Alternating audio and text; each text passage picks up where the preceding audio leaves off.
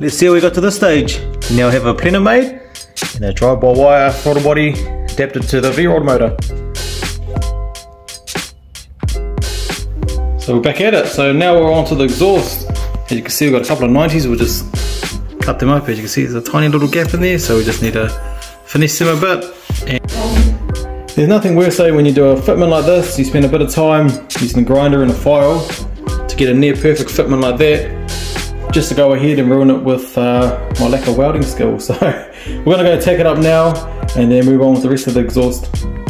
So what we're going to do now is add a couple of 45s. So it's going to sit something like this,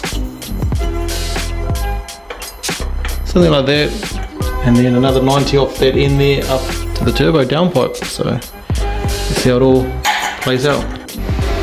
So what we're up to now, we're going to add this next 45 on. So this is going to clear the bearing hanger that's down here, and then we have a 90 coming off the back of the turbo, and then we'll do another 90 into there. In theory it should be pretty close to that anyhow. Starting to take shape now. As you can see, we just need to join the downpipe off the turbo to the rest of the exhaust. But the way I've designed it now is, since I was going to a twin exhaust, I thought I might as well try and hide as much as I can out the back.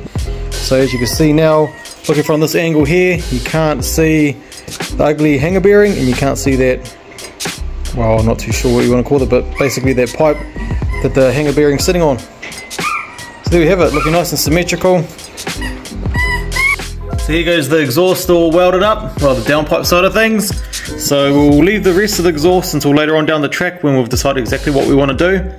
If we're going to run two little small resonators or what, but for the now that's the downpipe done. So we're up to the plenum now, and here's the rough idea I'm thinking for it. Done all the measurements underneath it properly, so we've sort of overlaid it, traced it out just so you can visually see it a bit easier. So obviously we'll have some like trumpets in there, and this is going to be the shape. It looks a lot bigger than it really is, but going to be using some 3-inch tube and obviously some flat sheet as well to make up the shape. So that one there would be like that, and then this one here will be roughly somewhere like this. That one will go like that. So pretty simple really. So we'll cut it in half, and then we'll use the sheet to make up the flat side. And this volume here should be well over 1.5 times the engine capacity, so it should work out quite well. Bit hard trying to record this with one hand and hold this as well. So here's the rough shape. Obviously this angle here, we'll need to adjust that later because we want it to come out of the turbo parallel and then just kick up slightly instead of having this angle on too much of an angle that it drops down then comes back up. Just so you want that nice flow. So something like that.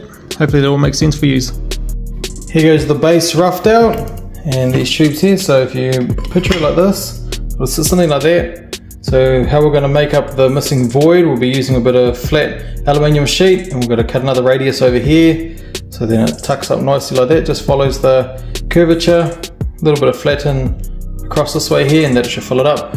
So there we have it. As you can see, this angle is probably a little bit too steep because you can see that's going to be the base of it, and the drive-by-wire may hit the head. Plus I think this angle is going to be too much. As we mentioned before, we don't want to kink the charge pipe down then draw it back up, so we're probably going to cut this back up on an angle like this, so it'll be more probably on an angle like that, and then it'll just be a straight parallel from the charge pipe straight up into there. But as I say, you're always better off having extra length here than cutting it too short and then you got to throw the whole project away. So here we have it. So I've notched the front one out, just roughed it out for the now. We've got to split that in half anyway. So this is how it's going to roughly sit, something like that. Obviously it's sitting a little bit high, so we're going to take a lot of the bottom out, but nonetheless gives us an idea, and we'll need to sort this angle here out. And once the drive-by-wire goes on, it'll be something like that, heading down towards the compressor housing there. So as you see right here, we've got a lot more clearance, so this can drop down pretty tight to about there. So it's a big significant drop, and I've worked it out that it'll still be, with that cut off down the bottom, we're still going to roughly be around 1.5 times the volume of the motor anyway, so should be good to go. So here goes the first 3 parts of the plenum all tacked up. So what we're going to do now, I'm not too fussed about the fit up because this is going to get cut off here anyway. Likewise with over here, so it's going to cut all that section out there, cut some of this off, and then we're going to add a bit of flat plate in there. That's going to box in the sides, and then we can weld our base onto it. Now that it's cut out, you can see it's starting to look a bit like a plenum now. So what we need to do now is make up some size. So we'll just trace out some 2mm plate. That'll be that. Cut a bit more of that excessive material there off. So one of the main considerations we need to take into account is this angle out here. Reason being is we don't want heaps of different bends to make up the shape that needs to go to the turbo. So we have our charge pipe coming out of the turbo, which is obviously going to be level. So then if we make this a 45-degree angle, we only need one bend straight up into the throttle body. And we also need to make an adapter for the throttle body and adapter from the throttle body to the the Wiggins style intercooler clamp. Left out our side plates on the bandsaw, so time to dress them up and then tack them into place. Forgot to show what we're up to. Started linishing the welds. The welds came out really ugly. Reason being is the old earth burnt itself out. It cooked itself and snapped off, so it must have just been holding on by 1 or 2 strands now and then. And yeah, it was cutting in and out all the time. I was thinking, what's up with the welder? And that's what it was. So ended up putting a new terminal on there, and the welds came up through theirs again. So yeah, pity that I should have showed the ones that were actually good, but nonetheless, we've linished them off. We've fused as much as we can on the inside as well, so hopefully it's going to be strong enough or not, and we'll soon see when it hits the dyno. We've roughed out the base plate, so now we can have a look at how the plenum's going to sit roughly. So there we have it. So we've cut some out of the bottom so it sits on more of an angle going backwards, just looks a little bit nicer that way. Also cut some excessive material off the front, so that's basically how the plenum's going to sit, but obviously slightly higher once we figure out how we're going to adapt it from the plenum to the block there. So what's next? We've got to machine up an adapter to hold the drive-by wire on, and then also we're going to machine up an adapter to go from the drive-by wire to the Wiggins ferrule. So that'll be our next job. Here's the weld inside of the drive-by wire all done. As you can see, we've got 2 different angles to make a smooth transition from the 54mm throttle body to the 3-inch tube, and this lip here is the same thickness as our 3-inch tube we're using for the plenum. So here we have it. So all we have to do to this now is drill and tap it so we can attach it to the throttle body. So imagine that this offcut here is the front of the plenum. It should all make sense now. Nice smooth transition into the throttle body there. So now that we know how we're going to attach it to the plenum, so this will be welded on obviously, and then we will have studs or some bolts going through there, because we'll be drilling and tapping this one, and that's how we're going to fix the new flange we need to make for the front. So our next challenge is going to be making something like this to fit there, because I couldn't find any throttle body adapters for this size, because the 54mm throttle body, I could not find any that go to like a Wiggins style intercooler clamp. So we've got to make our own one. We'll make it a one piece, and I'm thinking you might have to cut this off and make it an O-ring fit that will slide over top of that, and then how we're going to hold it all together is through the 4 bolts to the back of this one. So basically just sandwich it on, so hopefully it all works out. So just need to do a few measurements and yeah, start trying to plan something and machine it up. So what we're about to do now is part this little ring off here. Just finished machining that ring off there, put a little 45-degree chamfer on.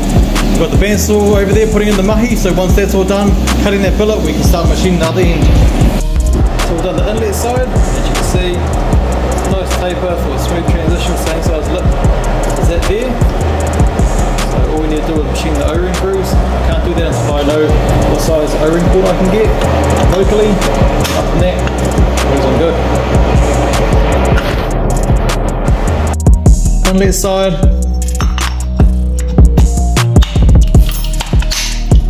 Then we have the retaining ring. The sleeve goes on there. And then we have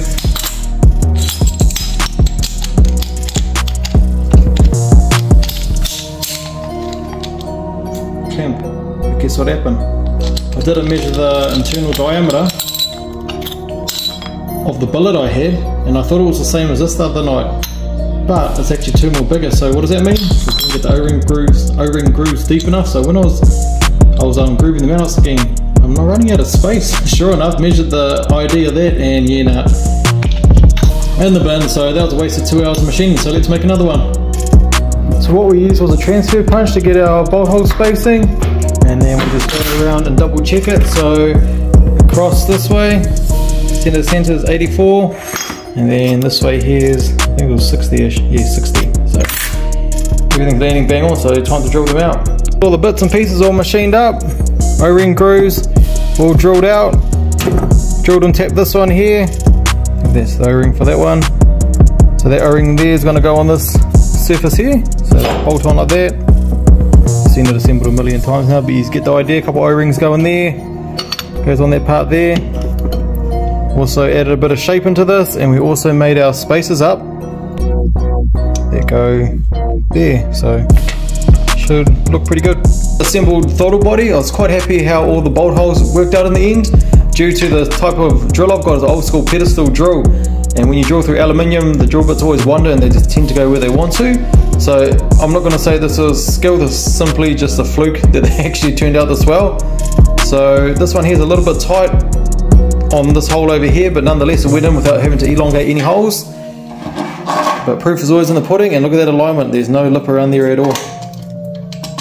So she's bang on, so pretty happy with that. So what we're going to do next is we're going to sort the base of the plenum out, because I don't want to wreck all that machining work if I end up not being able to finish off this plenum how I want to do it. So we'll give it a go. Ignore this, is just literally roughed out as you can see, just cut out the grinder.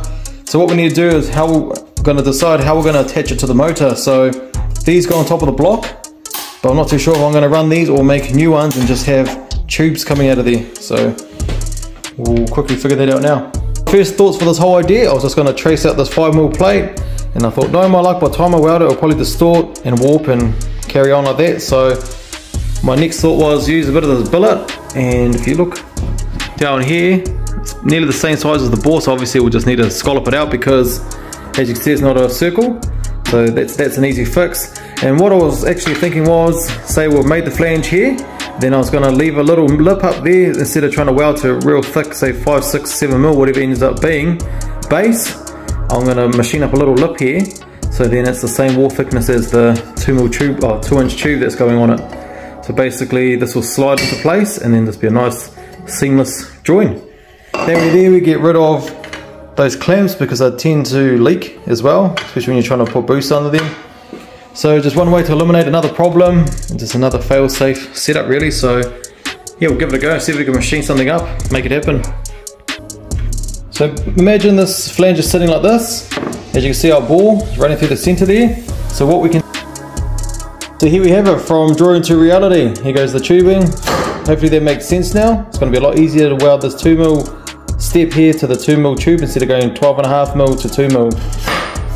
So what we need to do now is shape it out. So I'm going to just cut a little bit off the bare minimum, because I want to keep as much of a heat soak as I can in these flanges to save distortion. So let's trim a bit off, put them on the block, see where they're sort of sitting, and then yeah, start taking the whole system up. As you can see, we've roughed out the flanges, they're all bolted on now, left as much material on as we can to utilize as a heat sink. So you probably can't tell through the camera, but they're really offset. Obviously being a V-twin motor, you're obviously going to have offset inlets, and if we had this, if we went the easy route and we had it lined up, that's a better example. That's how crooked it'll be, roughly around there. That's how crooked it'll be. So that pipe will come out, then have to kick back in around to meet up to there. So the challenge we have now is we're going to have to, if we run it straight, and that's how far out that bottom hole is going to be, so we're going to have to possibly run a straight there, then curve this one in, or have two curves to sort of match up. So yeah, a bit of a challenge. So this plenum ain't going to be exactly centered in the middle of the cart, but I think we can't win everything with this cart.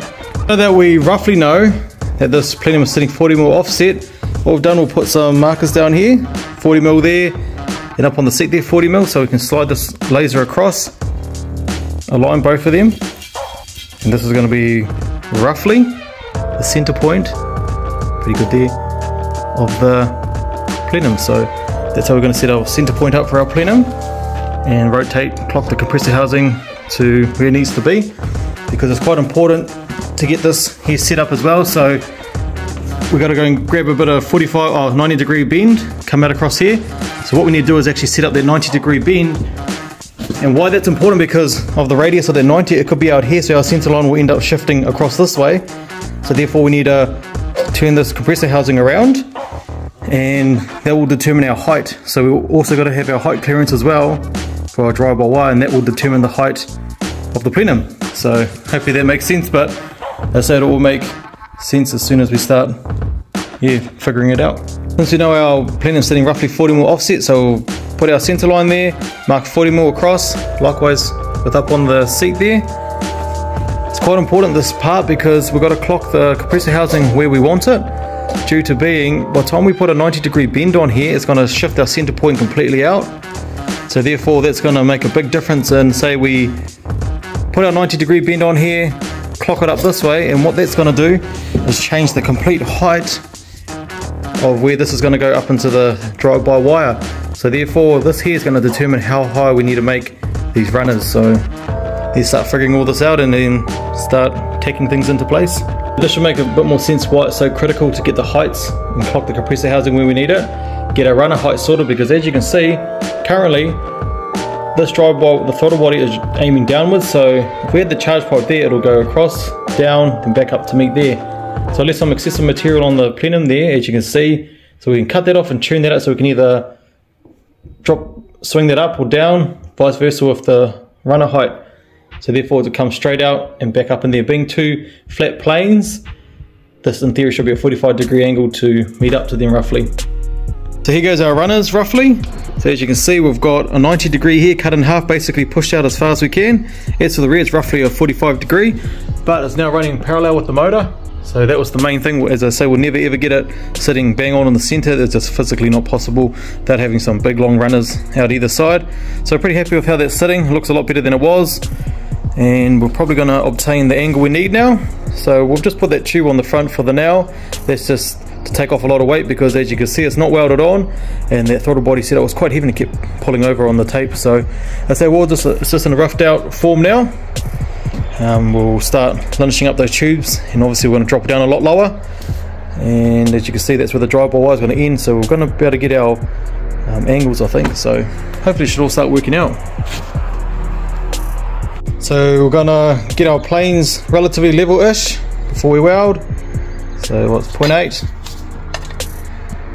0.5, so not too bad there. And this way, which is I've zeroed off the cross member there, about 1 degree out. So once we do a bit of fine tuning, we should be good to go. So time to tack it up, I think.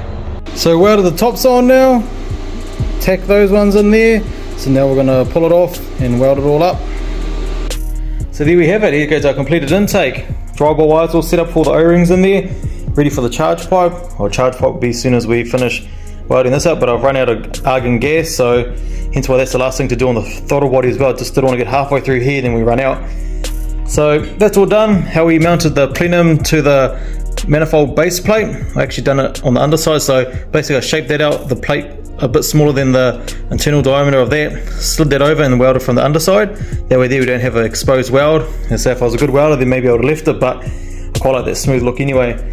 Took a while to shape out these flanges to accommodate that vrod fuel rail, but nonetheless we got there.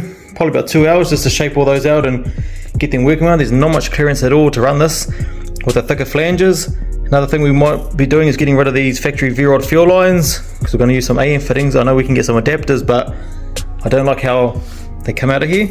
They've got the kinks and stuff, they're not really flowing to how we like it. But overall, there goes our plenum. Wish I could have had it slightly lower, but as you can see, well, you can't see now, but once you see the charge pipe done, you'll see why I had to have it that high. But the seat comes to about there anyway, so it covers majority of it. We've mounted the coils, machined up some little spaces down there. But overall, yeah, we're trucking along now, so not too sure what the next video is going to be. Hopefully, well, we're going to get some gas tomorrow or whenever. Weld all that manifold out, so then we've got that all sorted out. Make our charge pipe, and then we'll probably move on to making a fuel setup for it. So we'll make our own little fuel tank and stuff.